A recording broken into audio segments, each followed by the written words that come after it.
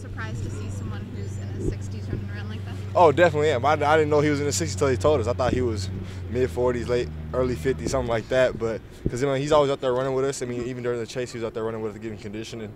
So I mean, you gotta respect that type of energy and do what he does, and just try to emulate it. You're trying to match your 60-year-old coach's energy. Oh yeah, definitely. I mean, it's hard to do because he's always on go mode. He's like an Energizer bunny. So I mean, you gotta match it.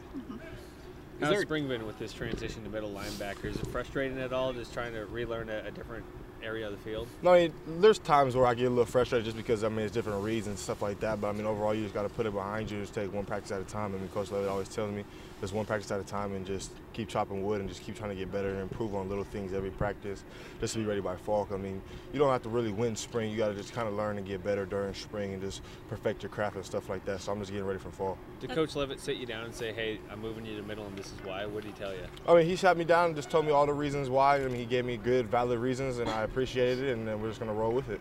Levitt was saying, like you just mentioned, that you don't have to win spring, it's about winning fall. But do you feel like you guys are progressing the way that you want to right now? Oh, definitely. We definitely are. I mean, if you look back to the first practice compared to now, I mean, we've gotten a whole lot better. I mean, just energy-wise, I mean, guys understanding the plays a lot better. So, I mean, overall, it's been a great improvement from day one. We hear that there's a little bit more contact that you guys are doing in practice. Things are getting a little bit more competitive. Do you think that's going to make you guys better come fall? Oh, definitely is. I mean, the more competitive we are during practices, I mean, people are just going to get better and just continue to compete against each other, and just we're going to get better and continue, I mean, to compete, I guess.